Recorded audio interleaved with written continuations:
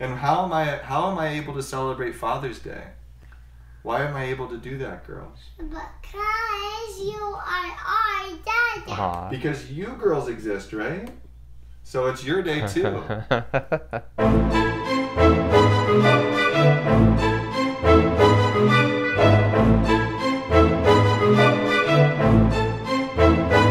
Hi everyone, welcome to today's video. Today I have Harvey Johnson with me. I'm just going to give you a 20-second background on Harvey. He is a really good friend of mine, and I met him in graduate school at UC Berkeley, where we both ended up getting our PhDs. And Harvey is one of my closest friends there. We actually spent quite a bit of time together, definitely a confidant. And there's a couple of amazing things about Harvey, and I'll share two with you. One is when I was getting to know Harvey, our minds think so differently. So when Harvey would say something, I was often really confused by what he would say. But it was like learning a different language almost. And I really loved kind of learning a new way of thinking from Harvey. So thank you very much for that, Harvey. And another thing about Harvey, Harvey now is a teacher at St. Andrews, where he went to boarding school. And he told me about this really cool thing he does, and I'll let him tell you more about it. But for me, it was just wonderful because it's addressing something in himself, and it's a way of treating other people with kindness. Harvey, I'll let you talk about it. I think the way you led into it was that you have a low level of anxiety about talking to people, and then you've done this like really cool, beautiful thing. And you have this, is it a litany? I don't know what you would call it. Yeah, I think I would, if there are meditators in your audience, they might know it as either metta meditation or loving kindness. But basically, when Sam and I were in Berkeley a long time ago, I learned to meditate, and it was breath-based meditation, where you're trying to just concentrate and focus on your breath. And then more recently, I went on my first meditation retreat, and I'd never done that before, and I learned other brands of meditation, and one's called metta, or loving kindness. And so I guess probably maybe about a year ago, I started doing more loving kindness meditation, and you could come up with your own phrases, but basically you try to bring to mind someone maybe that you care about. It could be a pet, or yourself, or it could be a loved one, like a spouse or mom or a child.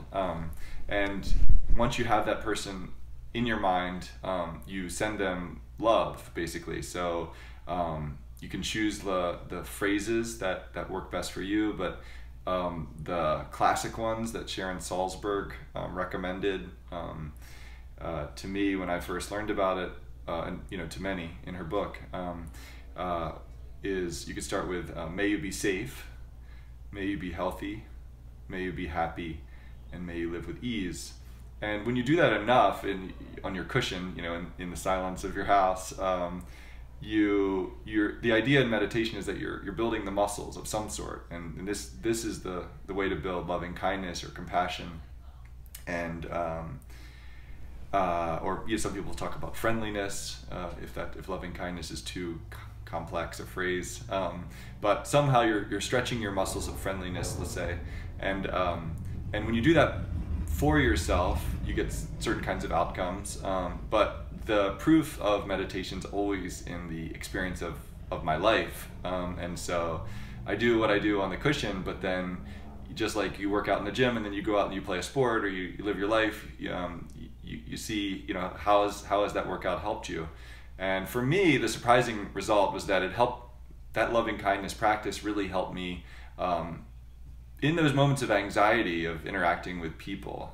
So like, if you're in a difficult, say, conversation with a colleague or maybe a boss at work, and you're starting to feel the anxiety kind of rise up, that's a moment I just found myself, just sort of reflexively offering these phrases of loving kindness to this person, and it was a really it's a surprising thing, but I guess you shouldn't be surprised that if you practice something, that becomes the habit of your mind. And so in this case, when I started offering these moments of anxiety, just sort of really connecting with that person, saying, may you be safe, may you be healthy, may you be happy, may you be at peace. Silently, obviously, I'm not that much of a freak to say it out loud, but offering those people those kinds of that love, that the friendliness, sort of silently.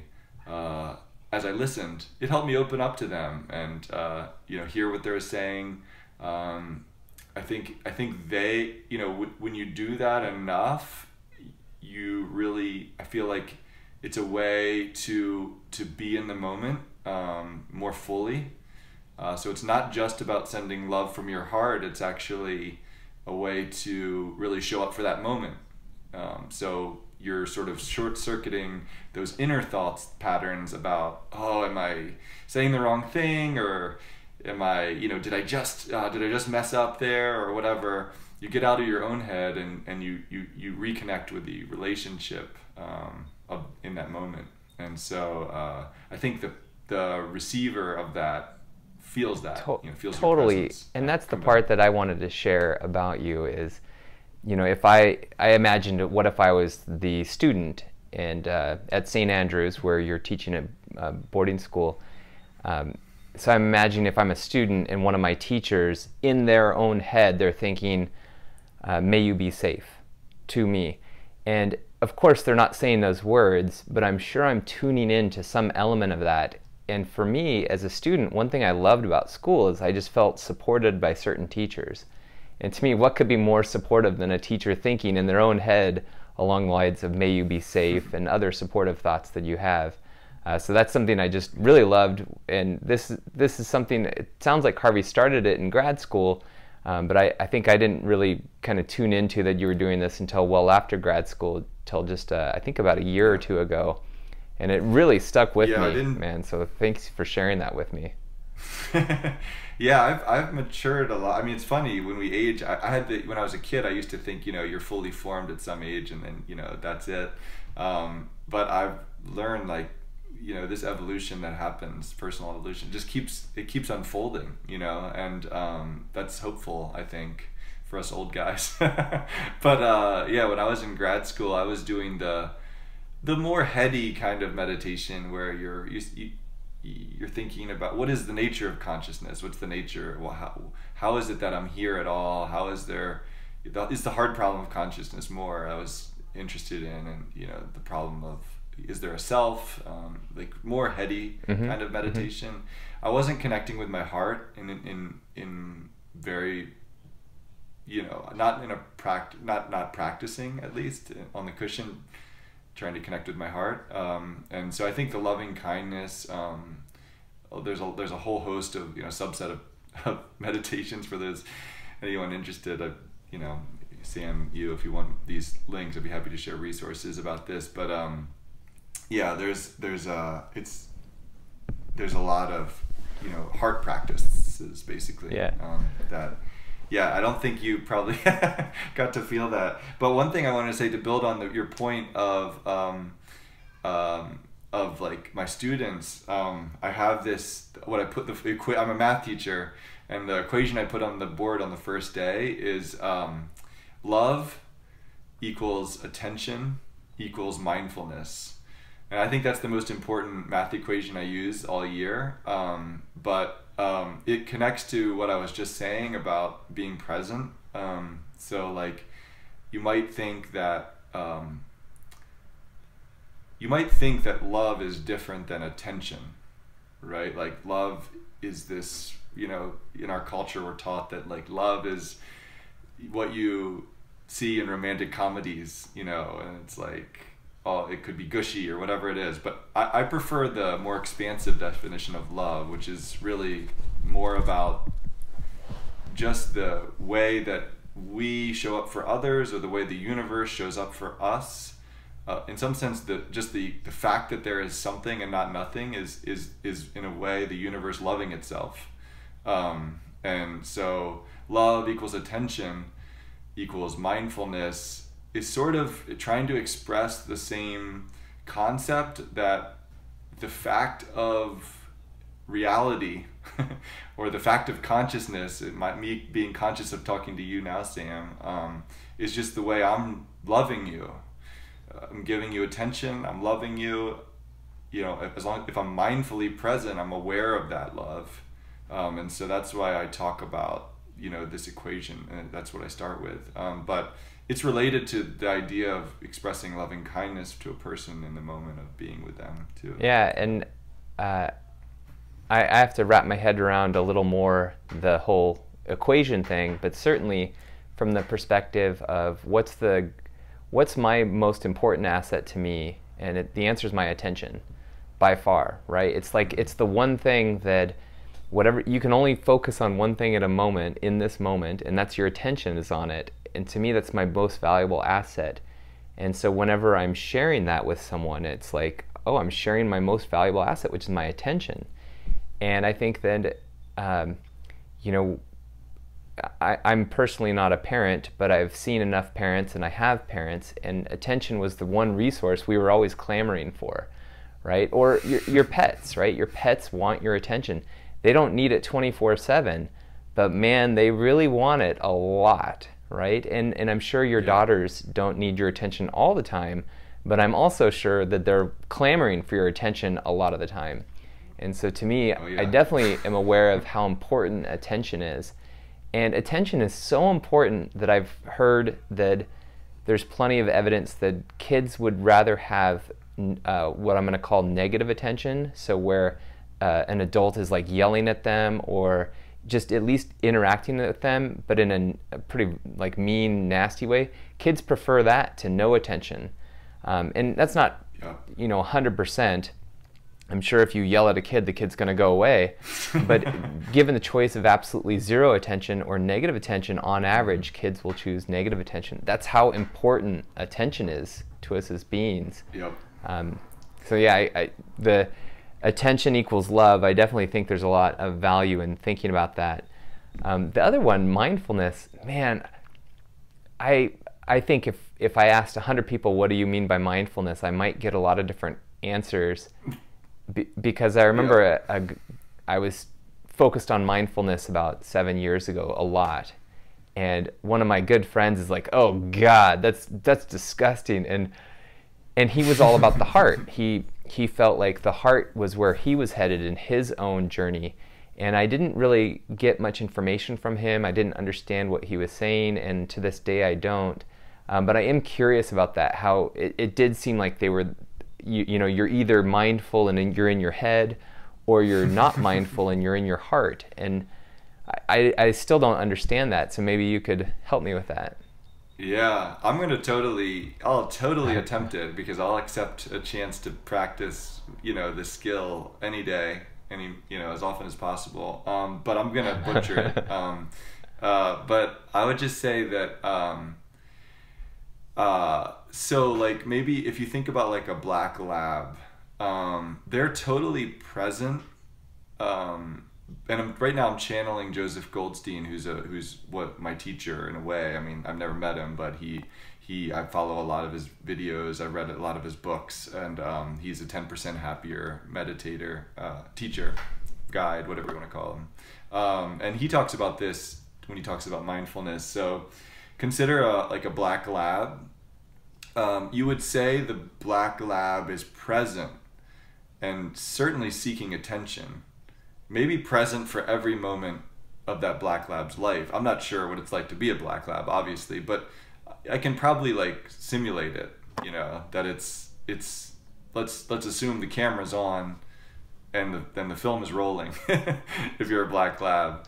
But you're maybe not going to grant the black lab much metacognitive skill, like thinking about thinking. So I think when you talk about mindfulness, maybe it's simply put, you know, are you aware that you're aware? Are you lost in thought, like maybe the black lab is, or lost in experience? Or are you are you aware that this is happening?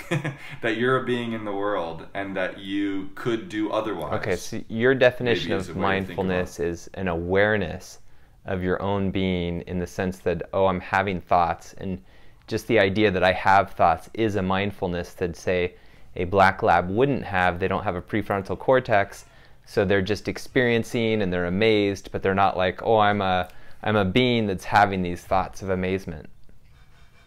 Okay. That's right. Yeah, that's how I think about it. And when you grant yourself mindfulness, when you realize you're a being that that can be mindful, that doesn't have to merely react to stimuli, you actually get some separation between the emotional experience of your life and your reactivity. So like if there's a gap, if there's let's call it a mindfulness gap between what you're experiencing and what you're doing, or how you're reacting to it, the greater that gap, the more chance that you can become equanimous, maybe be non-reactive. There are moments, of course, that you want to react mindfully.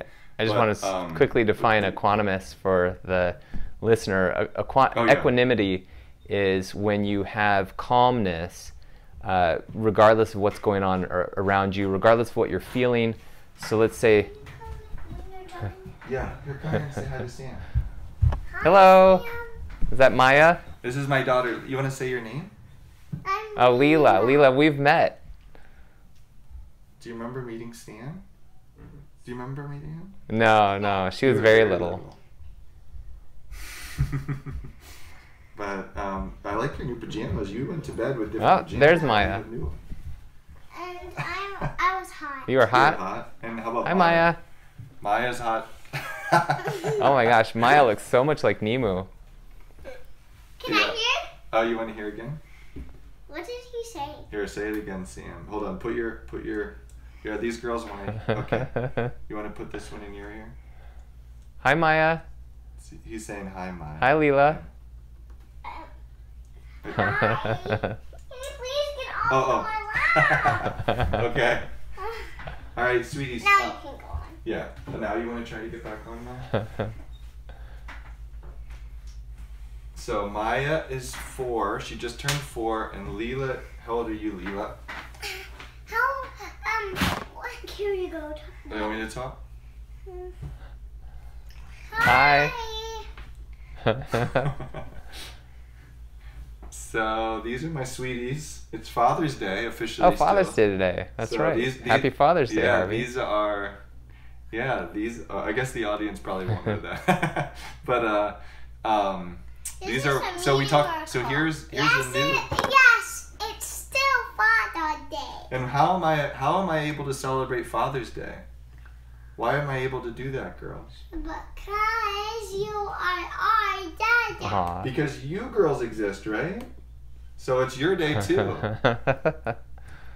Right? And this is the idea of interbeing, interdependence, right? Is this a rock? So nothing arises independently. Is this a rock? What's that? Not a rock. That's so funny, Harvey. You're like giving them advanced concepts, and they're like, this is a rock. He's saying I'm funny. Sam is funny, right? Your dad is funny.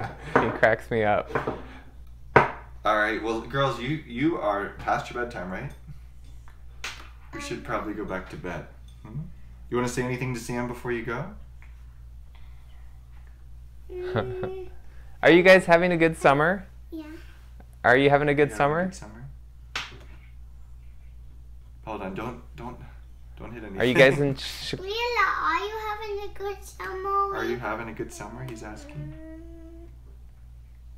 Yeah. Where are we? We're in Chicago. Yeah. Okay. All right.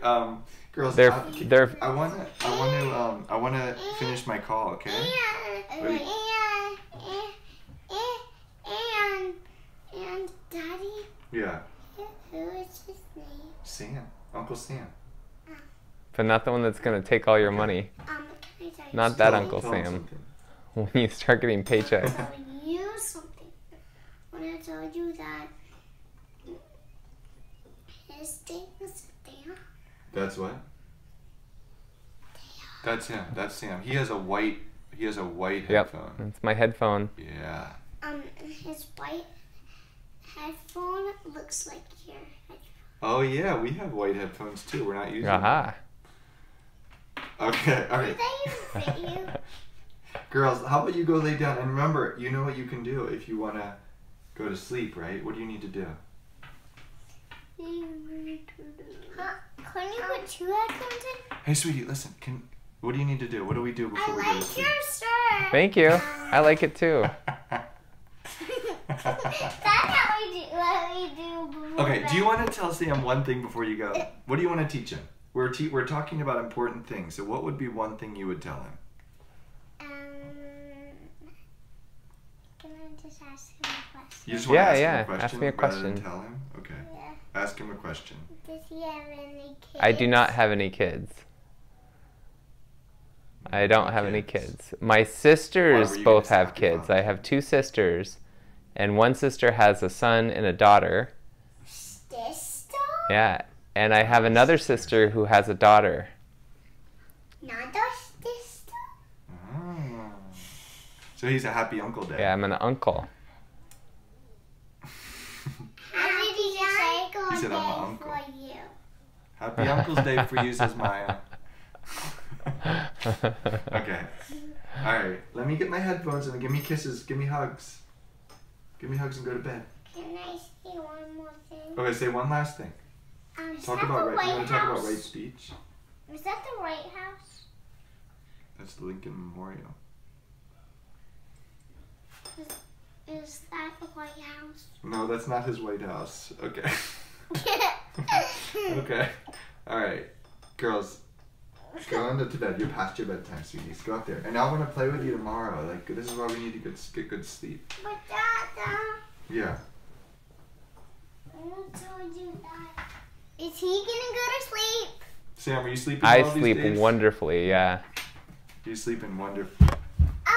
I'll go to sleep in about 4 hours because I'm on the West Coast, so it's 2 hours earlier. I told him something. He's on the West Coast, so it's 2 hours earlier, he said. Hi. I want to tell you that Daniel Tiger is. I mean, Mama and our grandma is here. Oh, your grandma's here. Which grandma? Harvey's mom or Nemu's mom? What did you Your say? mom's mom or your dad's mom? It's Nemo. It's my mama's. It's my mama's. Oh, okay. Oh, Gran- wonderful. I mean, Mama is my mama's mom. Oh, wonderful. Amama is another way to say mom's mom in Telugu, right? That's the Indian language. And Harvey, we're getting to that point where you probably need to turn that light I know. on. Yeah. It's getting a little... There we go. Who turned it on? Daddy turned it Yeah. on. Okay, so Uncle Sam wanted to talk to me, sweeties. I've been enjoying on talking to this you call. two as well. Sorry, I don't mean to put it on Sam. But this is like one of those things where, like, you know how I have phone calls sometimes? Yeah. Yeah, so that's where, you know, when I say, like, this is a time where I have to probably just talk to the students. Yeah. Yeah, so Sam is like a student in a way. And I'm like a student. He's like a teacher, and I'm like a teacher. But Sound is he good? really a teacher?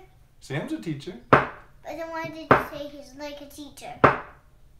Well, we're all students and teachers. We have a father who's very existential. You don't want me to leave noises. Okay. Do you guys want to go upstairs? You ready? You want to say bye-bye? I think they want to. I think I they don't want to think they've stay up ever- all night, Harvey. Yeah, I guess we can keep going. I mean, if you want to just try to do this with them, I don't know. I'm holding the iPhone up with a stapler on a cardboard How box. can you give it back Well, to me? why don't you introduce your two daughters to the viewers? Okay, yeah, You so could this hear it is... now. You could hear it now. So this is Maya, right? Maya, do you remember your whole name? Or no? Leela wants to hear something. Okay, yeah, Leela and Maia. So Maya's name means material, matter, Maya, and material, and all these other mass, these kinds of words share a same root, and it means the stuff of the world. And Leela means play, divine play. So the universe came about, it needed stuff, and it needed the playfulness of the gods to make reality happen, and so that's why we chose Maya and Leela. I kind of had it in my head that Leela was like the story. Yeah, so Okay. right, so if you go back, I think the way I talked about it with you one time was if you could contrast the Western like Christian myth around the creation of the universe, and it would be about Leela. I just want to let him hear himself. Oh, that's a good idea. So the creation mythology around. Leela. It wasn't me. Mine was moving. Okay, sorry. Maya. Okay, girls, now you will have to go upstairs, I think. Okay? No. High five. Please. Okay, well then you have to sit still. Okay. Okay. I will. Try to ask the universe to sit still. Yeah, so the Christian creation story, you might remember, it's like, I don't remember it perfectly, but basically it's something like we lost our chance to live in wonderful Eden, perfect, paradise forever because someone ate a apple and that I cast don't us hear out. anything. And then and that's a downer. I think that's a bummer, like that story is not great. And then, but I love the Asian, like South Asian Buddhist, you could say Indian creation story, which conjures up the universe just as an act of divine play. So the gods wanted to play, they're playful. We're here, everything is here because gods are playing. I see. Which is nature's playground. That was a big concept that struck me many years ago. I was like, this is just nature's playground. How wonderful. It connects to some of those questions about like, is this a simulation? What's the chance that this is a simulation? And Ooh. Is it so quiet? Ooh, let's jump into that. Since you brought that up. So really quickly, I can't make it louder because what I'm going to tell my viewers is that the simulation hypothesis is that we're living in an actual simulation, so that this reality is not real and we're in a simulation. And the argument for why this is a realistic or there's a high probability event, it's a much higher probability we're living in a simulation than not, is because if you imagine that we're making video games, for example, that are getting more and more realistic, and the characters in those video games are getting more and more complex. And at some future point, the characters in those video games might be pretty similar to us and might have some level of self-awareness. So if that's true... Yes, there you go. So if that's true, if it's true that we create beings in a simulation, then what are the odds that we're the first creatures ever to come into existence, and then we create these simulations that have beings in them? The odds are, we're going to create tons of these simulations. Just like there are... Haha, I knew that would...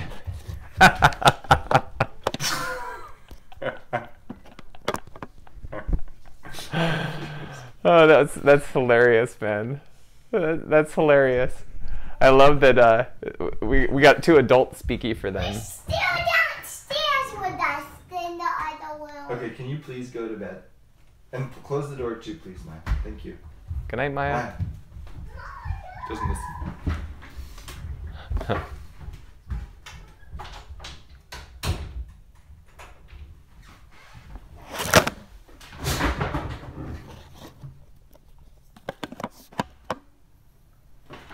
Alright, I think I locked the door, so I won't have any more fun like that. Well, and it's okay because whenever I'm talking, I can mute your audio on in the editing software. So that's why I was just kind of talking through it. the thread I was on is, let's say we do create a simulation that's advanced enough that the beings inside the simulation become self-aware. They don't necessarily know they're in a simulation unless we tell them. So if we choose not to tell them and they're in a simulation, and then we create heavens knows how many simulations. So let's just put the order at hundreds of billions or hundreds of trillions of simulations. Just like on Earth right now, just because someone makes a video game doesn't mean there's only one instance of that video game. There might be millions of instances of that video game at any given moment. And so what are the odds then that we are not in a simulation? And the answer is, like, it's a pretty low probability event that we're not in a simulation. It's far more likely that we're in a simulation, and it's also more likely that we're in a simulation that's within a simulation that's within a simulation. Yeah. And so just from a probability event, I'm not saying that I believe it, but if you just think statistically, what are the odds that we're the original creators of simulations? The odds are pretty low that we're the original creators of simulations, and once we start creating simulations, those simulations could in fact create simulations. I'm not articulating this super well. No, But just you from nailed it. Yeah. Probability event. So what are your thoughts on the living in a simulation? Yeah, I mean, I'm just so, I feel like this is a great example of a question that it inspires awe, I think, and it inspires curiosity, and it inspires questions. And I love these kinds of questions which are generative of more questions than answers. Yeah. So I think it's just a beautiful kind of way of thinking. And rather than give an answer, I think it's appropriate to just be respectful of the thinking that had to go into thinking about that. And there's, like we talked once about how useful is logic to convince another person or as a way of finding out about the truth. And I agree with you. At the time you told me that often people don't agree on the starting assumptions, and I think this is a case where you really need to be clear about the starting assumptions. And the problem Actually, a quick aside. So what Harvey's referring to is we had a conversation, and I said logic and reasoning is pretty much worthless if you don't agree on the basic assumptions. Then logic gets you nowhere in having a discourse or a conversation about something. Logic is only helpful at discovery if you agree on all the underlying assumptions. And I think of reasoning as the same as logic, roughly, that reasoning is a form of logic. And so the conversation we had is that basically logic and reasoning are useless as forms of interacting with people and trying to persuade or discuss topics unless you agree on all the basic assumptions. Yeah, exactly. And I think this is like one of these great examples of how important assumptions are. So like, one of the, I'm not a philosopher. I love philosophical questions, but I'm guessing that there's a lot being smuggled in with in this kind of thinking when we smuggle in consciousness into simulations. And so since we don't understand the hard problem of consciousness already at the level of our experience, it's really hard to then say what it would take to get conscious beings within a simulation. So I'm guessing a lot of the work of this thought experiment, it happens in that set of assumptions about what is consciousness and how do you get it to take place in a simulation. Yeah, and another philosophical question is, can you have a universe without consciousness? And I think when we're kids, we all think yes. The answer is yes, that the universe exists, all this matter was here, the stars formed, then planets formed from exploding supernova, and all these things happened. The Big Bang happened ancient times ago, and then things popped into existence, or life popped into existence, and then those things that popped into existence evolved and evolved and evolved until they got to these creatures that had some level of consciousness. more complex creatures, and certainly humans are an example of a conscious creature. We're not the only conscious creature. So to me, that was the way I thought about it, and I think most kids do think of things that way. And then some philosophers and even physicists even think that, well, you actually can't have these things without an observer. And the observer, for a physicist, the observer is a conscious being, and for a philosopher, certain philosophies, it's like, well, without consciousness, this actually can't exist. And that's pretty interesting to wrap your head around. Yeah. Is like, no could it exist without conscious observers? And right. it's unknown what the answer is. Yeah, I mean, now we're getting, I mean, we already were deep, but this is really deep. When we talk about like Hugh Everett's many worlds hypothesis, or even any interpretation of quantum phenomena, like, is just so fascinating. But yeah, I think it's a great example. Like I actually don't know what to believe about what's the right interpretation of the measurement problem. Is that the measurement problem, Sam, or is that a different? What's the class of problem that we're talking about if we say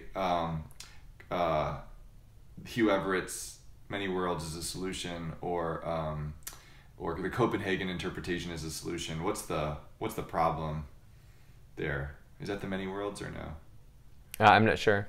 Yeah. Anyway, so these are these solutions to the question. No matter which one you pick, I guess there's always an observer, and so I think that's related to your point. I love the many worlds hypothesis, and clearly in that case too, an observer is critical. Well, and let me guess what you mean by the many worlds hypothesis. So in quantum physics, certain things can happen, and only one thing does happen. So I'll just give you a quick example. Is a really basic quantum physics experiment is what's called the double slit experiment, and it's where you send a small particle like a photon or an electron through this two-slit apparatus. And what happens is it seems like it goes through one slit or the other, but the way quantum physics works is it somehow knows that there's two slits, even though it only travels through one. And one of the hypotheses is that it actually goes through both slits, but it creates two different worlds. So suddenly there's one world where the observation, the experiment, was when it went through slit A, and another world just popped into existence, and that observer or that experiment observed that the photon went through slit B. And so that at every moment you have so many new worlds, not an infinite number of new worlds, by the way, an actual finite number. So you have a finite but very large number of worlds being created in every single moment. And so then a many worlds hypothesis, I think what you're talking about, Harvey, is that everything that can happen does happen, and it just happens in an alternate universe or alternate world. And so there's another world where Harvey and I are having this same conversation, and Harvey started yelling, right? Like, that's a possibility. And so that happened in one world, and we're just in the world where that didn't happen. Is that the many worlds hypothesis that you're referring to? Is that what you're referring to by the many worlds? Yeah, that's right, Sam. Okay, that's right. Got it. You nailed it. Yeah, I think it is called the measurement problem. But yeah, it's so I guess it relates. All these things relate, but I don't know. I guess I'm worried. I'm worried that I've taken this a little too physicsy now. No, it actually brings me to another question. Now, I knew when I asked you to do this interview that we would get heady, because one of the reasons I wanted to bring Harvey to your attention is every time I have a phone call with Harvey, I don't think our intention is to get deep about philosophy, ontology, why does existence happen, what is consciousness. I don't think we intend to, but I think because both of us look into that sort of stuff, and there's so few people that are even interested or want to talk about that we end up having almost every conversation, we end up getting into some level of that stuff. Yeah, it's true. I think you're right, actually, about the reason why. I mean, basically, I've bored everyone else out of my existence. Sam, for some reason, Sam stuck around, and now he's subjecting you to it. Well, and the greatest thing was, as soon as I started talking about this stuff, your girls were like, nope. You know, it was all fun when we were just goofing around, but as soon as we got heady, your daughters were... Yeah. A question I'd like to ask you is, this is one that actually no one's given me an answer on yet. So yeah. No pressure. If you don't have an answer, that's totally fine. It actually took me quite a while to come up with answers to this question. Sure. But I think it's a beautiful question. Yeah, let's hear it. What is an important truth almost no one agrees with you on? It's a great question. I teach problem solving in math, and I always like to create what I perceive to be a simpler question that maybe is related and try to answer that first when I'm solving problems. Maybe a related question is, what is a truth that's counterintuitive to me? And when I first heard it, maybe I didn't believe it, or didn't fully take on board the full ramifications of it. And so the first one for me like that was evolution. And I don't know what percentage of the world believes in evolution at this point, but I was a religious person growing up, and I think I did like believe it intellectually that evolution was true when I first heard about it. I'm talking about Darwinian evolution with natural selection, or through natural selection, and the full weight of the truth of evolution didn't really hit me until grad school, Sam. I don't know if you knew that about me, but I learned about evolution as I guess I must have been a 9th grader, and the implications of evolution, what would that be? I mean, like at least 10 years after learning about evolution. So either I'm slow, or that's like a very gnarly truth. Takes its time to really unfold.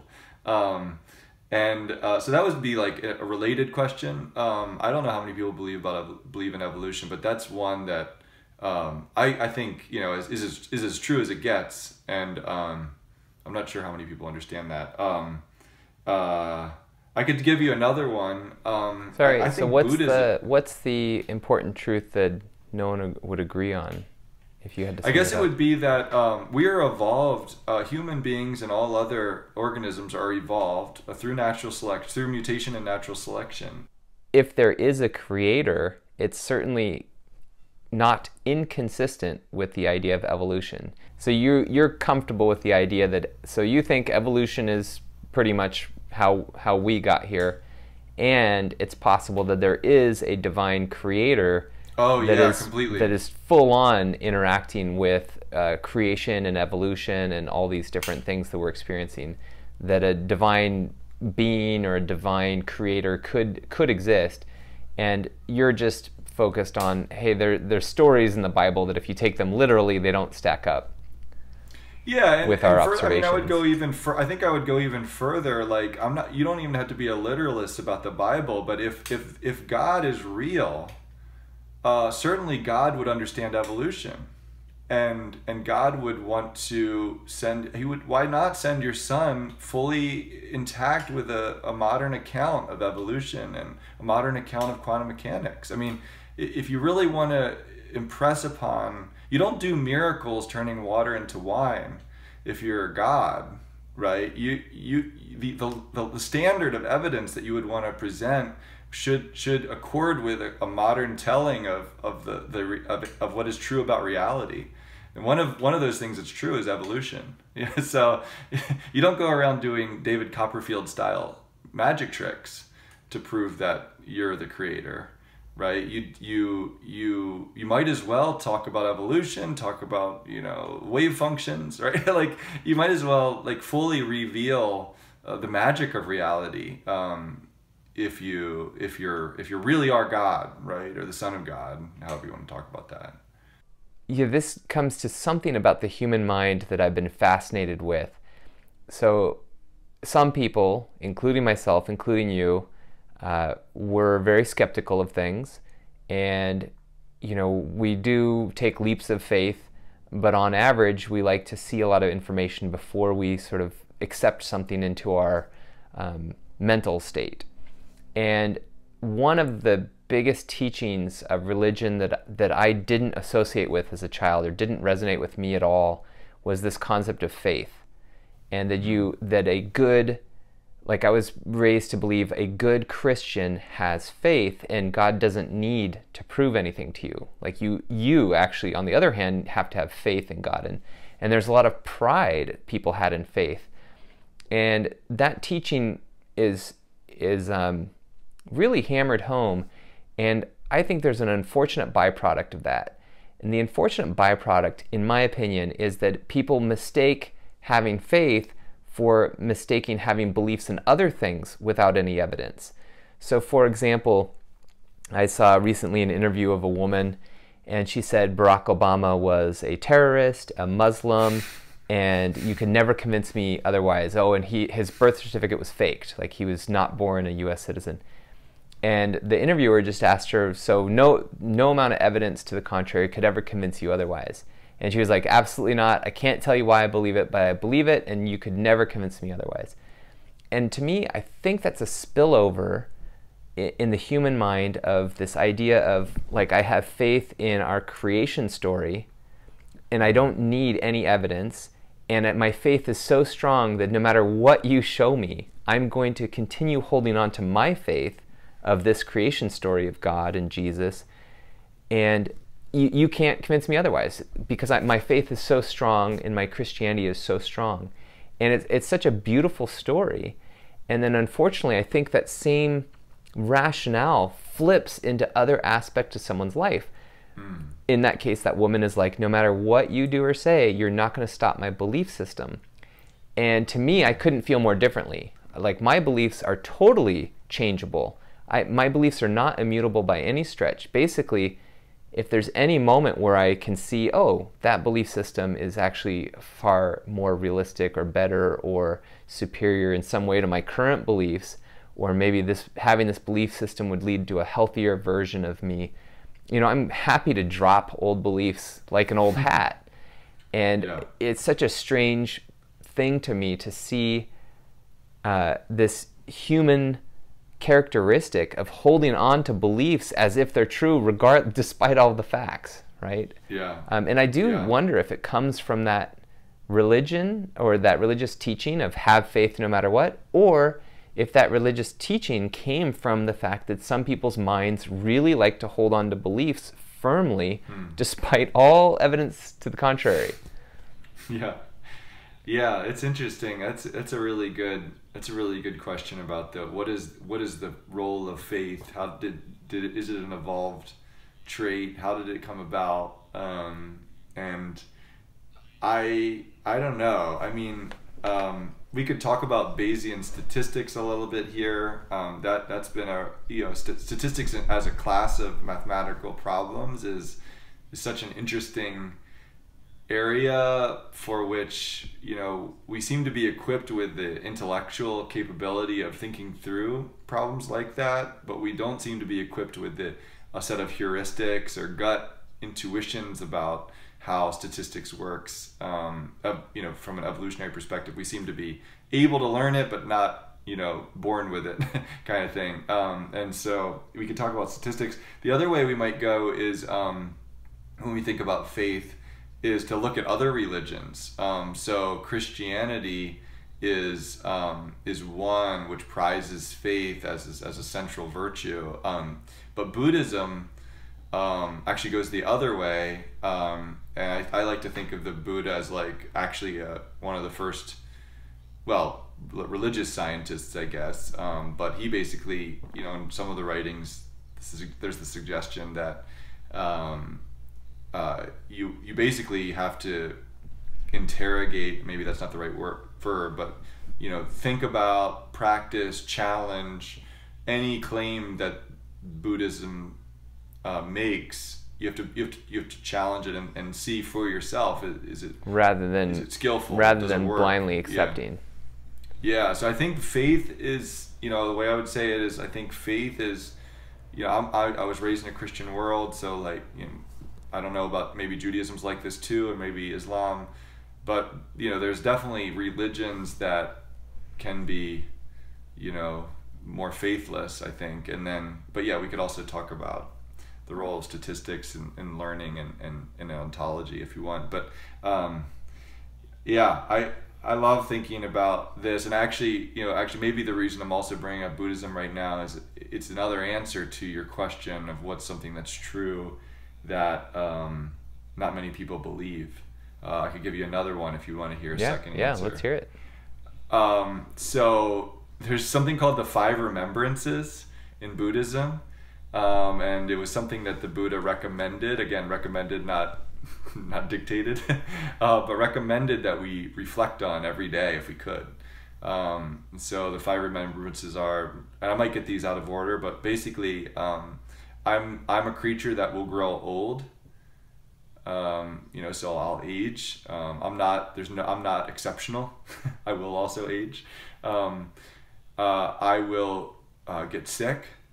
I'm not an exception to getting sick. I will die. I'm not an exception to dying. I will lose everyone I've ever cared about, and they will lose everyone they've ever cared about. And so we'll be separated from our loved ones, and I'm not exceptional there. And then the last one is I'm the inheritor. I inherit the fruits of my actions.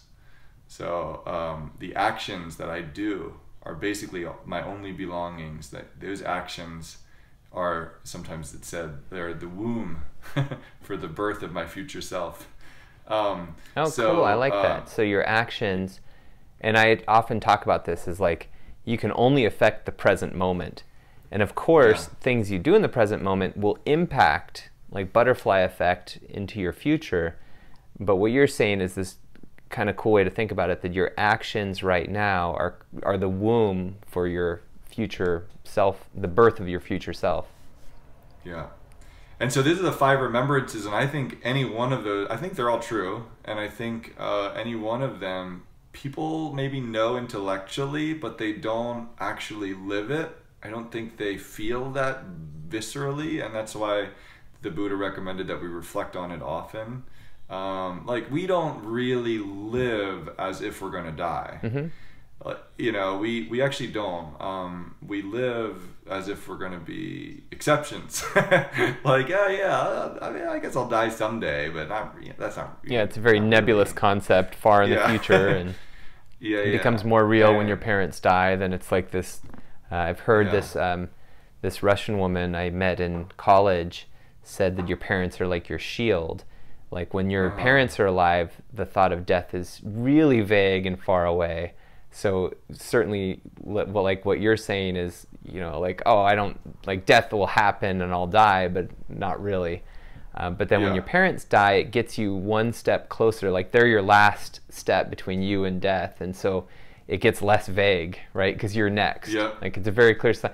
And even, you know, when your grandparents die, when you're young, like that's super far away. But when your grandparents die, that removes one little boundary, and so it becomes a little more real and tangible.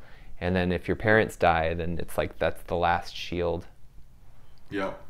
And I think that, I don't know, I mean, people, if you polled them, would say, oh yeah, of course it's true that I'm going to get sick, or of course it's true that I'm going to, whatever it is, I mean, pick any of the 5. But what's interesting is, like, when you actually do get sick, what do?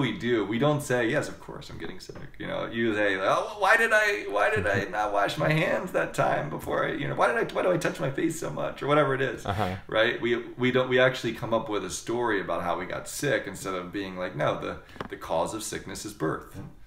The cause of death is birth. You know, the cause of old age is birth. That's the cause. Like, we're all heading down this conveyor belt, and we think we can avoid it. And of course we should.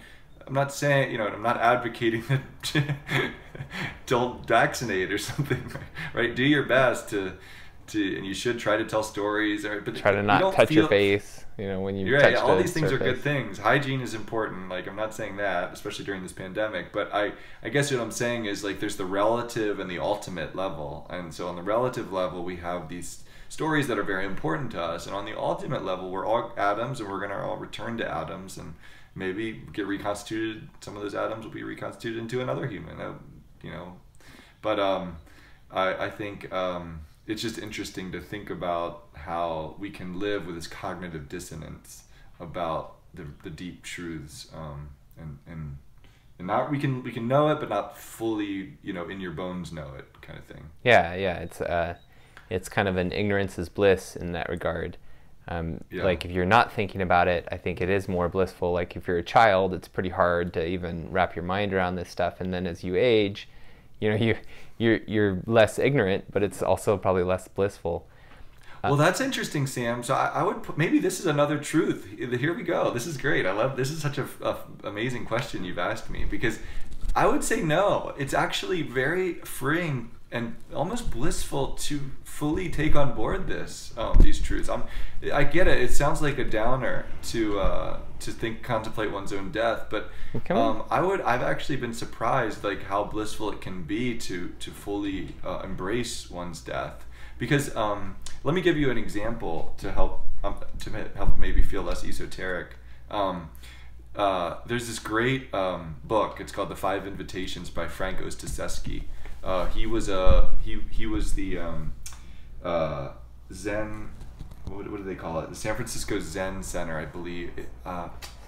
Zen Hospice Center, maybe it's called. But he was with dying people for many years. I don't think he actually runs it anymore, but he started it, I believe. Yeah. So Frank Ostaseski wrote this beautiful book, and he gives this example of so he says. I'm not gonna be able to quote it, but basically he's talking about the impermanence as an idea, and he makes the argument. So he says impermanence, sometimes called the law of change and becoming, by some Buddhists, is the idea that he goes on and says many things about impermanence, but he gives the example of imagine outside of his cabin in Idaho are these beautiful blue flax flowers, and they live, he says, for only one day. They bloom and they die in one day, and he asks us to consider how much more beautiful is this blue flax flower than a plastic exact replica. So if you could make the same blue flax flower, but make it exactly, you know, to the eye looks the same, but it's a plastic replica, and it'll live forever. How much more beautiful is the impermanent one? And that difference, the difference between the beauty of the blue flax that lives for a day is how much more beautiful our life is, because of its impermanence, because we will die, because we will get sick. And so that, when you say ignorance is bliss, I think you're right. Like, when you first hear it, you're like, yeah, that's no good. I don't want to confront that. But then when you really take it on board, that we are these impermanent beings, that life is what it is because of impermanence, that change and becoming is actually what brings beauty. It breathes beauty into the universe. Well, yeah, I think it's actually quite blissful. And maybe and I was going to add a different word. So ignorance is bliss, and I stand by that, because when you're a child and you're unaware, it's blissful. And then you're saying, if I'm hearing you correctly, is that an awareness of our impermanence has a intrinsic beauty to it. Yeah, that's right. That's right. And perhaps you could get to a blissful state in celebrating that beauty. Right. But I would say, like, the ignorance is bliss, and then awareness is beauty. Maybe that's a better. Yeah, maybe that's right. Yeah, I think you're. I mean, the only problem is, like, I guess this is another one where it's like there's the constellation of views that you have to also believe to make the thing you want to be true. And so I'm not sure what kind of universe it would have to be where we actually do never die. Yeah, go ahead. In our lifetime, Harvey, we will get to some form of that. So hear me out. Yeah, I'm very skeptical, but go ahead. So there's a word that's used for a lot of things, but singularity is a word used in some circles for downloading the human consciousness into a computer, or the equivalent of a computer. And the current estimate based on Moore's law, and Moore's law is that the amount of memory you fit on a chip doubles in size every year, whatever Moore's law is, something like that. Basically, our processing power, our computing power is getting stronger and stronger, and we can put it on smaller and smaller chips. So based on that, if we keep going with, it's exponential. Yeah. So it's doubling every year, so it's exponential growth. And exponential growth is really hard to understand, but it's fast, right? Sure. And so by 2045, which is only 25 years away, it's thought that we're going to be able to take your consciousness and put it into a computer. Now, the consciousness in the computer is not you, right? You're still you, but it is like a copy and paste of you. And so that version of you, like one idea is that you could put it to work, right? You could have 100 Harveys, 10 of them are doing your financial stuff all the time. Sure. And you could have one teaching your Zoom classes, right? Like, why have actual physical Harvey teaching your Zoom classes when you could have this copy doing that work for you? Sure. And so you could put all these beings to work, but I wouldn't be able to distinguish. Like, if you wrote me an email or this copy and paste version wrote me an email, I wouldn't be able to distinguish between the two of you. Yes. And none of us would know what it was like to be that Sure. that being that's in the computer. So it's not like you're transferring your soul into the computer. That's not what's happening.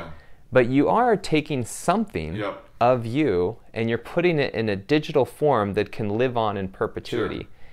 And who knows what year it'll happen. But the thinking is that it will happen. If humans don't become extinct, it will happen. Or if we don't sort of erase our technological advantages up to this point, if we keep advancing in technology, we'll get to this point where we can live in perpetuity.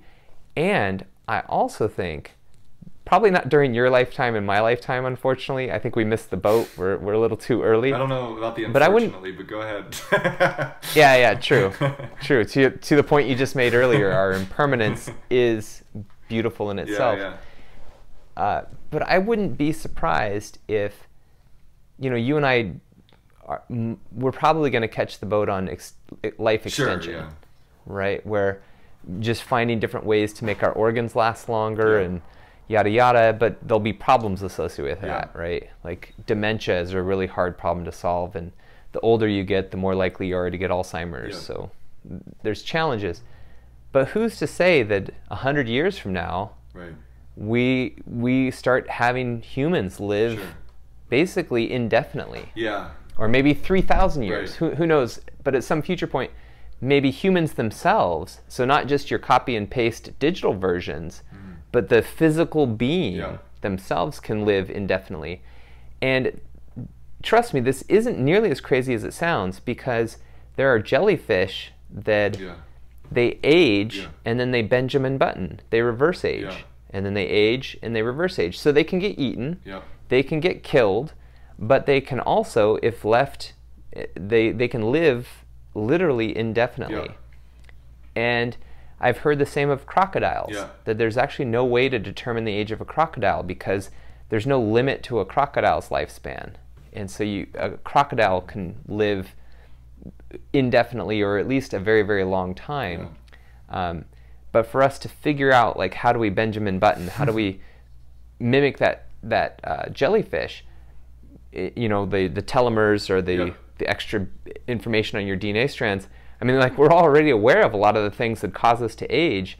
So to think that we won't be able to get to a point where we kind of figure out the aging process, I think it makes way more sense that we'll figure it out than it does to believe that we won't. Yeah, I mean, I think there's a lot there. Like, I definitely, I guess I would say, so like one way to think about it, this may be a chance to talk about statistics a little bit. One way to think about it is Harvey's a math teacher. I think you mentioned that. I mean, like, it would have to be the case that the universe was constructed in such a way that there was a 0% chance of death at any moment. So to get, I'm not saying we can't get there. I'm just saying it's much more likely we won't get there, because as long as you're accruing, like if you say it's 99.99999, you know, like there, as long as it's not 100% chance that we're gonna live through every moment, and as long as it's 100% chance, like there's no power failure, like all the backups don't fail, like on the computers or whatever, like I think that's like an escape valve for people's arguments that are like mine, I guess, where full on. So you're saying we won't get to the point, let's say there's 100 billion people at some future date and we totally solve the humans can live indefinitely. You're making the point, well, they'll still die for different reasons. Just like there's probably not a single jellyfish that's over 10,000 years old of the ones I just described. Because at some point they came into a life-ending event that had nothing to do with their old age and everything to do with some environmental cause. You said it better than me. So even... You said it better than me. Well, it makes sense to me. So even if we get the physical body to live, you know, indefinitely, there'll still be car accidents. There'll still be lightning strikes. There'll still be like these freak accidents. And no matter how low a probability event it is, the longer you live, the more likely statistically you are to hit some, even though it's a low probability, some event that will end your life. Yeah, I have the second law of thermodynamics, kind of a version of that on my side in this argument, just making it probabilistic in this way. You know, and you didn't even mention like existential threats like global warming. I think you kind of hinted at it actually, but yeah, so things like that. if humans don't get rid of their technology and go extinct, and the sun explode, you know, the sun's going to go supernova, and you know, so there's just like always, it seems like we happen to live. I think just red giant. Is that what it is? Our sun. Okay. Yeah. Sorry. Our sun our whole solar system came from a supernova, but our sun will go red giant. Okay. It will get so big that it'll swallow up Mercury and Venus for sure, and possibly the Earth. So it'll get that big. I mean, it'll go red giant. Yeah. So you're the physicist. So so like we happen to live in a universe which has it's just easy for energy to spread out. It's easier for energy to spread out than stay concentrated, and so that also means that, you know, basically it's all probabilistic kind of law that it's just really unlikely that we're going to be able to construct the kind of systems that we would need to construct to keep out the bad stuff, keep out the randomness. And even the digital example, so when you store information digitally, it's stored as zeros and ones, and so the idea is that, well, that information can live on forever. But there's no storage device that we have that can just hold information in the 0 and 1 states. So they all fail with time. And so if you store a photo on your hard drive, there's no hard drive that's going to keep that information perfect forever. So you would need, if you really wanted to keep it perfect, you'd make many copies, and then you just keep recopying it. And every time you'd copy it, you'd have to inspect it for any errors. So you'd have to compare the copy to another version. So just, you know, keeping things alive digitally has its own set of problems. Yeah, and there's cosmic rays that flip these bits too. So it's not even enough to make sure that it's right at the copy stage. Like, it's gonna get, you know, messed with. It's cool. I think it's a great thing. Like I know I used to believe that this is a project we should pursue, like make sure people live forever. But it's really interesting to think about the other side, and like that take solace in our own demise, and then the project is not to live forever, but to make the most of our life, to play and use this time that we have to its fullest. Not to, I would say, when I say play, I mean the play of life, not to be frivolous, but to fully open to the experience. And when I say love equals attention equals mindfulness, I mean be aware that you're alive in this moment and make the most of it and really enjoy it, and don't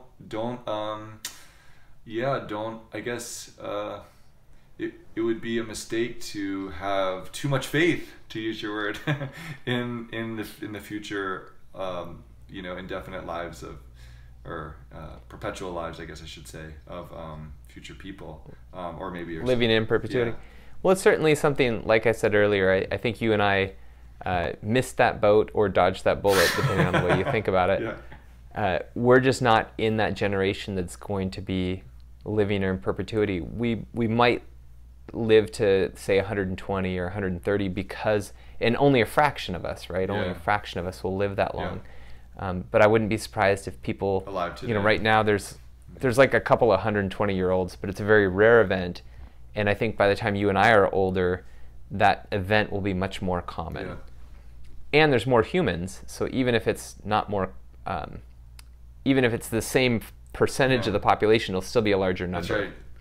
Yeah, I mean, I think there's so much to say about, I was going to say more about this idea of, like, what does it mean to live a meaningful life or a good life? Like, there's the Epicurean view that we should be just eating and drinking and being merry, and that's actually...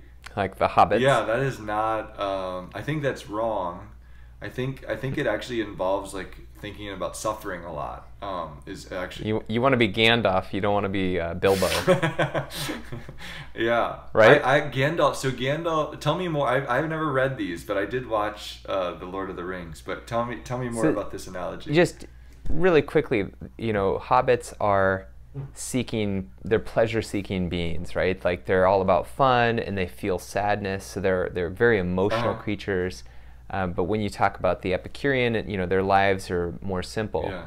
And then when you talk about Gandalf, he's a wizard, so he's all about, trying to unlock the mysteries of the universe. Yes. And he's much more intellectual, and he understands that there's like these bigger powers at force, whereas your typical hobbit is like not concerned about it. Sort of thing. Yeah, totally. So like the hobbits may suffer, but they're never going to understand how they're suffering or why or what to do about it to solve it, kind of thing. But Gandalf might. Yeah, and Gandalf does. He endures like lifetimes of suffering. Oh, that's great. In this one experience he does. That's so cool. Yeah, absolutely. I think there's so much to recommend that view, especially if you think about race and racism right now. The moment we're going through with Black Lives Matter. This is a moment where we meditators can really open up to the suffering of race and racism in the world, and do reading and actually try to make a difference for the lives of people that are we live amongst and we are friends with, and so there's just so much opportunity to open our heart to the suffering in the world, especially as caused by systematic racism. If we're in America right now, something bad happens in your heart too. I think when personally I can say, when I've just become so focused on my own interests and individualistic, I could say maybe an example from my life would be helpful here. So like when we were in grad school together at Berkeley, I remember a couple of years in, I just decided I needed to do something other than think about myself and my own research, which is failing. And those kinds of that kind of suffering wasn't helping me create more meaning. So I volunteered at the local children's hospital in Oakland and for the school program. And every Friday, I can't remember the frequency. I think it was once every Friday. Maybe it was once every other Friday. I would go and that would be the highlight of my week, to just be with students. They were struggling, and I was able to give them some normalcy, helping them think about homework. It's funny to think homework could be therapeutic, but when your life is so upside down and you're in a hospital and you can't go home, that normalcy of like working on some math is really good for the kids, and it's good for your soul, like when you feel like you're making some contact. And so yeah. And Harvey, you and I came from very different backgrounds. For me, I think one of the reasons I did well in school academically is because I loved the escapism that academia provided, and homework was one example of that escapism. So just a quick example is my dad would work on cars, and he was almost inevitably terrible when he worked on cars. He would curse, he would be mean, he would be nasty. And I found pretty quickly that I was like, there's no gain and all loss to work with Dad on the cars, right? Like, there's no benefit to this. And so, you know, when he asked me to work on cars, like, homework was this golden thing that, like, oh, actually, Dad, I've got to do homework. And I don't think I was consciously aware at that time. Like, I don't think I was consciously making a decision, oh, I'm going to do homework in order to avoid Dad. I think it was much more subconscious in the sense that, like, oh, this homework, I want to get this done. And then once I was in the homework, I was totally escaping into it. So I can definitely relate to the idea of homework being a therapeutic thing and very much a fun thing. And, you know, escapism is probably not a good MO for all of your life events, but for me at that time, it was wonderful. It was wonderful to it was wonderful to escape. My poor brother, you know, he would help my dad, and I don't think it benefited his health to be a part of that, because my dad was just, you know, things didn't go well, you know. I don't know if you've worked on cars much, but generally you hurt yourself and you break things, and, you know, it doesn't all go perfectly like you hope. No, that's a great, that's a great connecting thread. It's important for me to not care as much about my own, that riskiness for myself, and with the hope that if I'm willing to push myself and learn and have these difficult conversations, I can maybe make the world a better place. Yeah, and I think we're in a world where we need change. I mean, I think that maybe that's, all the viewers won't agree, but I think, you know, like, consider a school, I think in the aggregate, 80% of the teaching workforce is white, and something like 30, I'm going to get these numbers wrong, maybe it's 45, some percentage, way less than 80% of students are white. And so you get this situation where, on average, the typical school has more white teachers than is representative of their classrooms.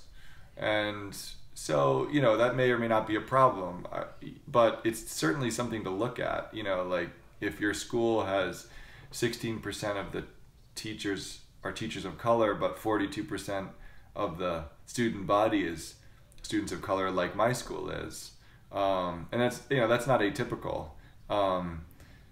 You know, my view is, what can we do to get really great teachers of color? And I don't know, that might trigger somebody, but in the, you know, I've thought about it a lot, and I think that in balance, it's more beneficial to see the curriculum that students, so if I'm a student, it's more beneficial for me to, in the curriculum and the faces that I look at, it's more beneficial for me to be able to see myself in the stories that I read, and to see myself as a possible teacher one day, and, you know, or a person in a respectable job. And so I think, like, I don't know, like, that's an example. It's just, like, to pick one. So I want to come back to a question related to what you're talking about, but first I want to have a little bit of a lighthearted question. Yeah, great. What's a characteristic or quality you have that gets you into trouble? These are so related. Yeah, you know what? I don't know if I'm an iconoclast, but historically that's meant people who kind of blow up cherished or sacred things. I don't know if I'm exactly an iconoclast, but I have some traits that rhyme with that. I don't really care what other people think of me. I am agreeable, I think. I'm probably more agreeable than disagreeable, but when I believe something, I don't really care what people think about how, you know, so that's probably... So that trait gets you into a lot of trouble, I get into trouble with that. I think, you know, I read a book, Richard Feynman wrote either an essay or a book with the title, "What Do You Care What Other People Think of You?" or something like that. He's the Caltech professor that inspired a lot of people with his biographies. They're probably, I don't know how well they've aged because there's some womanizing in there, but he's just a really interesting person, no matter what you think about him. you're gonna get something from reading his books. And I read his biographies at a young age, and I was pretty convinced that there's something to that approach, that, you know, if you feel like something is right and you've thought about it a lot, you might as well represent that view in the world, and you may piss off some people. But yeah, and I think Feynman and Steve Jobs had a couple of similarities. For example, one thing I got from reading Feynman's Surely You're Joking, Mr. Feynman, is that he really liked to figure out stuff for himself. And I can relate to that because whenever I studied with a study group and I kind of relied on someone else to help me solve a problem, I generally didn't understand it nearly as well as when I sort of forced myself through that struggle of figuring it out on my own. And Richard Feynman, he definitely impressed upon his readers that that was his go-to, is that he didn't idolize anyone or make it seem like anyone was super smart. He just would plod along and try to figure it out for him in a way that made sense to him. And he made it make sense in this beautiful way to a lot of other people because he made it really simple. He didn't hide behind big words. He would be able to describe things so well because he understood them so well. And Steve Jobs certainly mimicked that. Like, Steve Jobs didn't think there was any wizards out there. He just thought, oh, you know, anything that's been created was created by someone no smarter than you or me. Yeah. And I thought that was a cool similarity between the two of them. If you tell Harvey you have a button, Harvey will push it. Yeah. And I think there's value to that, right? Like, that probably gets you in trouble sometimes. Yeah. But it's kind of cool because a lot of therapists suggest that if you have a button, that's related to some trauma or that's or the something. cognitive behavioral therapist idea, right? Like, you should actually expose yourself to those allergens so that you don't so you're no longer allergic. And some therapists say that you subconsciously keep putting yourself in a position to expose yourself. Whether you deal with it or not is up to you. But like, if you find yourself, oh, every person I date has this character trait, well, guess what? It's because you have a trauma and you're subconsciously seeking someone to push that button for you. Yeah, you need to find a new solution to being in that dynamic. Yes. So you keep running through it. Yeah. Yeah. Yeah. Because a great example is, I talked about this in another video I made, Harvey, is I had a really tough time responding to people being angry with me. Yeah. And so, of course, all my relationships had that. Yeah. But the beauty was, like, I was subconsciously drawn to people who would be angry with me at times, and I would, and it was all so that I could deal with that. Yep. Yeah. Have you achieved more equanimity on that axis, Sam? Oh God, yes. And I also achieved a lot more gray hair as I worked through that. Video. I got a lot of gray hair after my father died. And then I got a lot more gray hair after I worked on trying to experience that feeling with less of a trauma response and more of a being present and more tuning into what I was experiencing. But it took months, it wasn't an easy process. And it was so much trauma related to that feeling that I think it did gray quite a bit of my hair. Well, but yes, good. You're one of these foxes now. What are they called? Silver fox. Great, silver fox. Yeah, you're a silver fox. So then this comes back to the question. You were talking about Black Lives Matter, and you were talking about change. So let's just give you a magic wand, and you could magically change anything you want about humanity, government, society, societal beliefs, the state of our world. You can just magically change something. So it's not about like, hey, what do we do specifically to change this? It's not about the how. It's what if you were some fantastical creature that could just create change. What change would you want to create? I'm sure it's a long list, so let's just pick one. Yeah. You're so generous. You gave me your questions ahead of time, and I still didn't come up with an answer to this one. But I'll let me think. Is it wrong to want people to be able to laugh more? I don't know. I feel like there's a way that living is joyful, and I feel like maybe it's my privilege. It could be that I've just been so lucky to live the life that I had a chance to live so far. I think laughing at pain, not at, but with the pain of life, laughing with the suffering, finding the joy as we work to solve, not in a dismissive or diminutive way. Like, we don't want to diminish people's suffering by our laughter, but can we sit with it? Can we face our mortality and the mortality of those we love and still laugh, right? Still see the beauty of our lives. There's this great book called The Book of Joy, written by Desmond Tutu and the Dalai Lama. It's their conversation. And these are two people who have had they have not had privileged lives. Very difficult moments. That Dalai Lama was exiled, is still in exile from his homeland.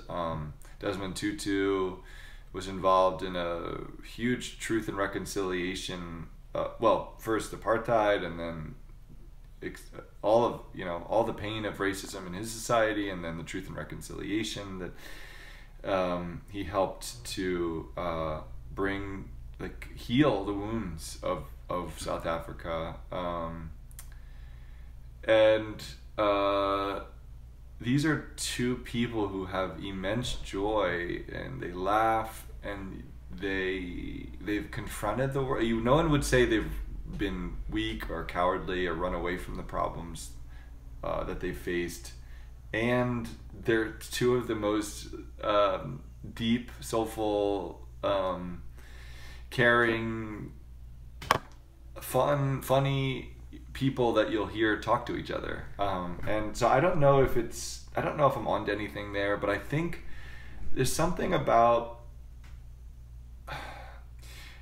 sitting with stillness in the face of the tragedy of our lives, the fact that all the things we've talked about, right? Racism, our own eventual death, the separation of our loved ones, the fact that we're imperfect, and as humans we continually make the same mistakes over and over again, even the best of us, and still be able to laugh, and still be able to see the beauty in life and the humor of it, and the poignancy and the full spectrum of emotions. But I think something about laughter, and the joyful laughter, that's one category. I don't know if that's a good answer. There's 3 examples I want to share with you, and I'm going to confine it to joy. I know you're talking about laughter, but I'm going to confine it to joy, and I can get into that if you want me to. But let's talk about joy. So let's talk about joy, because I think that's the element. Like, laughter, if it leads to joy, is what you're after, not like laughter. A full joyful belly laugh, like But I mean, if you're like laughing at someone else's not at pain, someone's misfortune, but you're talking about, I think, something that leads to joy. Yeah, like sort of like you could imagine, maybe the scenario is something like, I want to hear. I don't want to pause you very much longer, but there's something called sympathetic joy. There's a few ideas. I don't want to get. Have you heard of Schadenfreude? Yes. Schadenfreude is the joy at someone else's misfortune. Yeah. So it's the opposite of Schadenfreude. It's like the joy at someone's good fortune. So what typically we do is we go into ourselves and we say, why does he have the Corvette, not me? Yeah, there's even a word that we've invented, and it's recent. If you look it up online, it's not like in a dictionary, but it is out there. It's called compersion. Compersion. Okay, I haven't heard this before. And it's not quite the opposite of Schadenfreude. It's joy at someone else's well-being, or someone else has something good happen to their life, and you feel this sympathetic joy. This is what we need more of. Yeah, exactly. Yeah, so compersion, it's a new word, I love it. But I love it. The 3 examples I was thinking of when you brought up the joy one is Namibia. I dated a woman who did Peace Corps in Namibia, and one of the things that she talked about that was her experience of joy even with poverty, right? So she was around a lot of relative poverty in the U.S. terms, right? And so she's around that, but she was like, people were so joyful, and she saw people smiling so much more than in the U.S. And Ronnie Chang is a comedian who came from China, and one of the bits that he does is about how much, you know, the U.S. is the promised land, and a lot of people in China kind of seek to get into the U.S. And it's not just true of China, right? Around the world, a lot of people saw the U.S. or see the U.S. as sort of a promised land. And then Ronnie Chang's experience is, by the time he got here, you know, he went to New York City, and he's like, everyone just complained all the time. You know, there wasn't the joy. And that was certainly my experience of New York, is like, you don't see a lot of joy in people's faces. When you look, if you go to New York City and you just walk down the road and you look at every human's face, you're not going to see a lot of joy. The face that they hold from moment to moment doesn't hold a lot of joy. Whereas what the woman who was in Namibia, what she experienced was the faces held joy at just normal times. And the third example I wanted to give is there's North Korean defectors, and one of the women, you know, she hated North Korea. There was no part of it that she just hated the government. She hated the lies. They knew they were being lied to, and she tells stories that are just horrific. But one thing she comes back to is, even within that context, people were joyful. They found joy. And so I think this speaks something how even societies that have different fortunes than we have find ways to have joy. And I think your experience is mostly in the U.S. Yes. And so if you could wave your magic wand, it would be to allow, you know, when you walk down New York City, just people's faces to have joy in them, and that right. to reflect an inner joy. Yeah, and I think I don't know exactly how I do the magic, but there's something about compassion practices, loving kindness meditations, equanimity meditations, sympathetic joy meditations. Sharon Salzberg talks a lot about this in her books, and she also is a teacher on the 10% Happier app that I've been practicing with, and there's a whole course on 10% Nicer, it's called. But yeah, could I wave a magic wand that basically the result is basically, could I give everyone 10,000 hours of compassion practice so that they're just more joyful, and that, you know, in the face of these difficulties, and in the face of the happinesses, right? There's a lot of things to celebrate and we often forget to when we see, you know, it's easy to, like I was just saying, so you see a Corvette, and why aren't we jumping up and down for the joy that person's feeling, instead of thinking like, why don't I have a Corvette? You know, like there's a lot of ways to see joy in life, and maybe we give people the glasses so that they can wear them all the time with my magic wand. Well, I think you and I talked about this in grad school.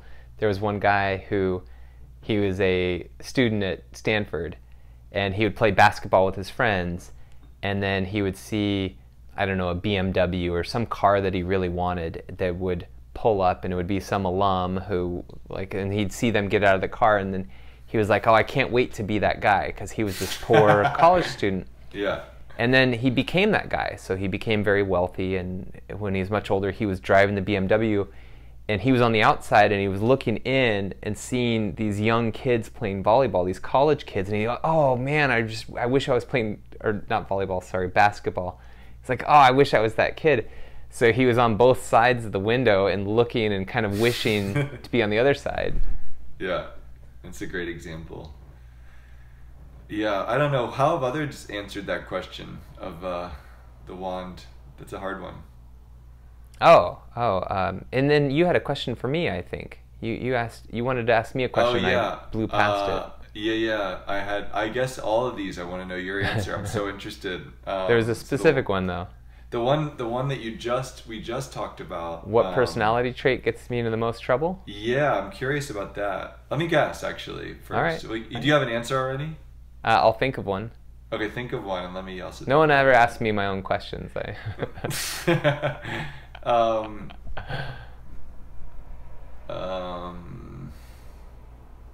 I have one possible answer now for you. Yeah, I would say a personality trait that gets me in a lot of trouble is based on misunderstanding. I'm definitely not a devil's advocate, and I try not to counterpoint, right? Mm-hmm. But I think I come across that way sometimes. And it's not intentional, and I think it comes back to people not hearing what I'm saying, but making inferences that are incorrect. But they've made the inference, so it's in their head. A great example is someone will post a headline or post a story, and the headline will just be non-truthful. It'll be garbage, yes. right? Yep. And like it'll clickbait. be, yeah, and it'll be, you know, something about Trump that's a lie. And that's not a headline anymore. well, and what I don't like about that is I don't like the spread of misinformation, because it's much easier to create lies, right? You and I could come up with 10 conspiracy theories in an hour, right? No problem. Easily. But it would take us months and months and months and probably millions of dollars of research to debunk those same 10 conspiracy theories. Like, it's really hard to debunk them. It's really easy to create them. Of course, yeah. Where was I going with that? Oh, so how does that get you into trouble? When you're perceived to be a devil's advocate, I guess. Was that where you're headed? No, just about the Trump headline. Sorry. So I'll call out and I'll tell someone, like, this headline is garbage, right? And someone will infer incorrectly that I'm a Trump supporter. And, you know, they've been dying to talk down to a Trump supporter because they're reading all these things about Trump supporters, like Trump supporters are all these bad things, and now they have access to one because they assume I'm a Trump supporter. Yeah, I've said you really nothing. are a devil's advocate if you're supporting Trump. Yeah.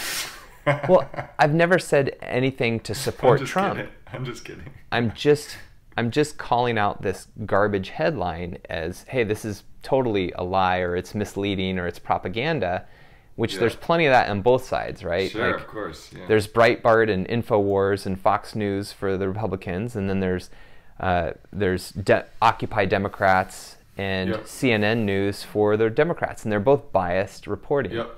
And then there is some more factual reporting. But by me calling out, like, hey, this is propaganda, someone's like, oh, this guy's a Trump supporter. Yeah. And so that gets me in a lot of trouble, but it's not because they've paid attention to me as a human. It's because they've been waiting to find one of these ugly Trump supporters that they keep reading about. Yeah, you're waving the wrong flag in their eyes. Yeah. Yeah, and so they'll pounce, and then I'm like, where are you getting this from? You know, like, if you read my words, there's no part where I'm like, oh, Trump's this saint who's going to save us all, or, you know, there's nothing pro-Trump. All I've done is said, this is a lie. That's it. Yep. And it's true, and then I'll have links that have backed up my statement. Yeah, that's great. That's your middle finger. Well, I don't hesitate to call out lies, and that's not being a devil's advocate, right? But if you're pointing out, you're a truth advocate. Yes, very much a truth advocate, and that can get you in trouble because people make inferences. Yep. It's like, oh, don't believe these lies about Trump equates somehow to being a Trump supporter, and I'm like, that's a leap of logic that's incorrect. It's a possibly true, but not necessarily true. That's great. I love it. And how would you wave your wand? Would you just take all those people who don't understand you and put them into some kind of camp somewhere? Ooh, if I could wave a magic wand, I would wave a magic wand for our government to be reasonably efficient and have zero corruption. If I had a magic wand, because I believe that all governments have both corruption and inefficiency. Yeah. And I don't believe for a second, you know, the Democrat, the runners for the Democratic Party, Bernie Sanders and Elizabeth Warren were very much, hey, we're going to rob from the rich and give to the poor. We're going to be the Robin Hood. Elizabeth Warren and Bernie Sanders are both like, we're going to get the wealthy corporations to give us money that we're then going to give to you. That was their message. You know, hey, we're going to pay for your college, and it's going to come from these rich corporations. And I didn't believe that for a second because the rich corporations own the government. So if you have these people who come in with their ideals, at least they get the conversations, so there's value there. Like if Elizabeth Warren were a president, she'd be having these discussions, she'd sign executive orders, there'd be these things happening that would be awesome. But I think the reality is the corporations, the wealthy corporations, own our government. And so there's this intrinsic corruption that's happening. And I think the federal government is contributing to the increasing wealth and income inequality. So that gap between the wealthiest and the mean or the average person, that gap is growing. And I think the federal government is being used to make that grow faster. Yeah, and that's a good answer. And so I think you might get more joyful people if your wand was waved in that way. Yeah, so and it's a hard problem to solve. And I think that's where communism is like, it's a failed experiment because you had corruption, right? You had inefficiency and corruption. Yeah. But if you could create a corruption-free and fairly efficient government, then I think most government types actually would work. Like you wouldn't have to depend on a specific type of government. It would work. So you would wave your wand for the whole world or just the U.S.? Oh, heck, for the whole universe. Like any governing body anywhere. Oh, that's if good. You could reduce the corruption and the inefficiency, I mean, to me, that would be awesome. That sounds great. Until you get the dictator, the malevolent dictator who just made more efficient. But he wouldn't be corrupt, right? Oh, I see. Corrupt, yeah. So zero corruption would be my magic wand, and then fairly efficient. So maybe not 100% efficiency, but if I give $1 to our government, how much of that goes back to helping people, right? So I don't know if a penny comes back or 2 cents or whatever, but I'd love like 80 cents of that dollar to come back to helping more than hurting. That's good. I like it. That's really good. Well, Harvey, we're approaching probably the end of this call, and I very much look forward to our future calls because I love how we get into these things. But maybe we can part ways on one last kind of fun question. Great, I'd love it. Unless there's something specific you wanted to talk about. The only one that I had, I'm curious if it's the one you were about to raise, is the friendship question you asked. Oh, what do you value most in a friendship? Yeah, I thought that was a good one. Yeah, let's end on that note. Well, what were you going to ask? No, that's perfect, because I was just looking at my list. Oh, okay.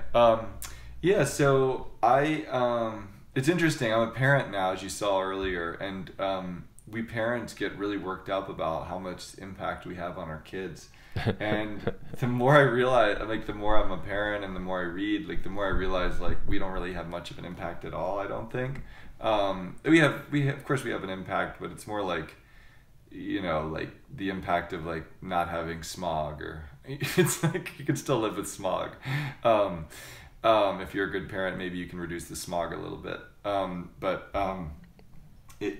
Metaphorically speaking. But I do, the impact that friends have, I think, is profound. And the value of friendship for me is the positive peer pressure that a good friend can provide.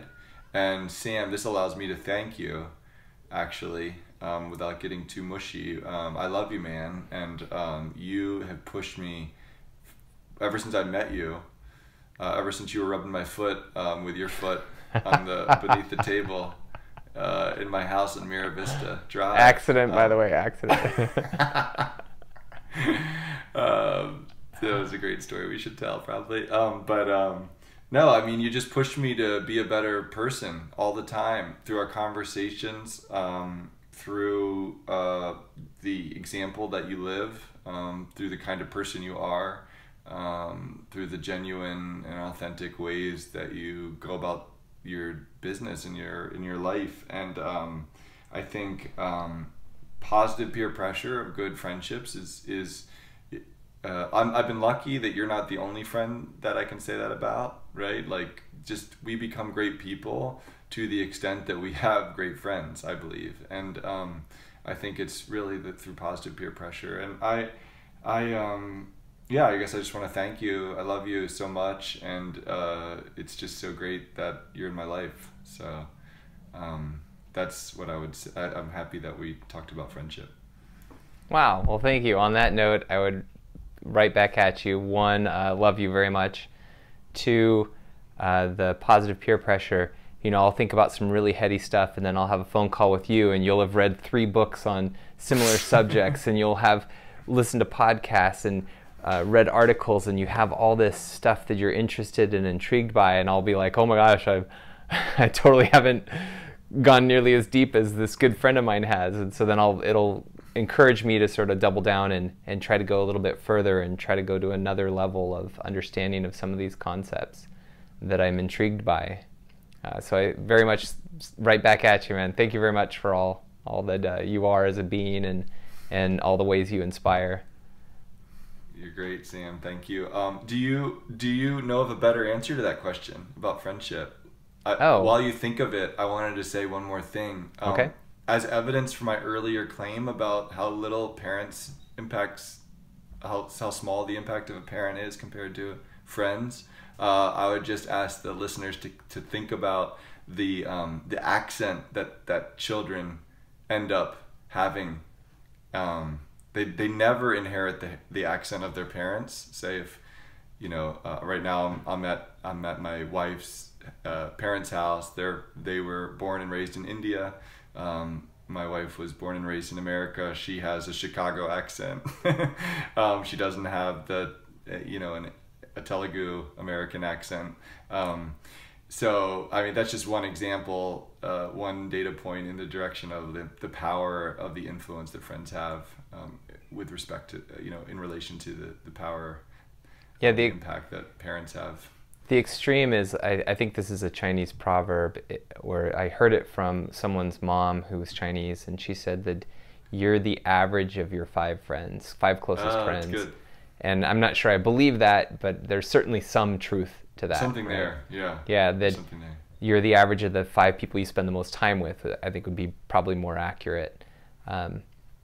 But yeah, whoever you're spending time with, you're picking up their mannerisms, whether you want to or not, right? You might hate a mannerism of somebody, but if you're around them enough, you'll probably pick up some aspect of it. Yeah. So you're sending that question back to me, what do I value in friendship? Or what have you heard as a good answer, if not your own personal answer, but... No, I'm going to answer for me. Yeah, good. And it's related to an earlier concept that we were talking about. So I very much value changing my beliefs, right? I remember some kids when I was younger, they were like, Sam, these beliefs are who I am, and I'm never going to change them no matter what. And they were proud of that. And I'm very much proud of the opposite, that my beliefs aren't who I am. My beliefs are what I've created. And to me, something I value in friendship is someone who can help me with the discovery process of getting rid of limiting beliefs, getting rid of beliefs that are probably creating a worse life experience for me, and exchanging them for beliefs that are maybe more beneficial to me or to the people around me or in some way to society or the universe.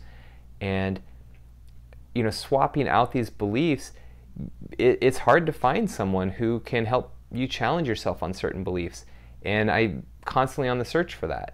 And I value that in a friend where I can, work through some of those beliefs with a friend. And that's certainly what you and I did in grad school. We went to the gym almost every day, and it allowed us a ton of time to talk through different things. And we did do some chit chat, but I think it was mostly like deeper stuff. That's right. I very much value that. I call it a growth process, a learning process. But it's this idea to me that, hey, what I believe today is not the truth. What I believe today is what I believe today.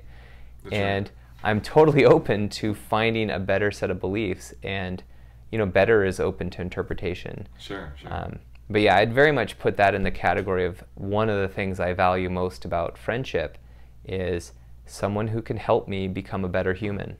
That's and great. Part of that means having better belief system that's more beneficial to me and the people I love and society as a whole. It's so good. Which is part of the reason for this YouTube channel, right? This whole well-being thing. Which, by the way, if you're getting anything out of these videos, the thumbs up is really helpful. Hit subscribe if you want to go to other videos like this.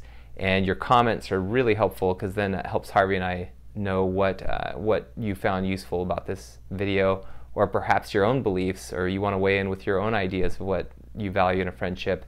the comments would be a great place for that. Well, thanks again, Harvey. I'll let you get back to your mother-in-law, and you're there with your wife, your 2 daughters, your mother-in-law. Right. Anyone else? And father-in-law. You said father and mother-in-law? Yeah. Yep. Yep. And yeah, Chicago's great. It's fun. It's great to have. Yeah. Speaking of peer pressure, it's good to have more adults in your life during the pandemic to help watch your children and be influences on them. Oh, cool. Yeah. So. But thank you, Sam, so much. I'll be curious to see how this goes. I'll edit out whatever you want.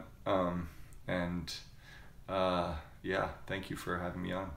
All right. Thanks, Harvey. Appreciate it. Bye. Bye.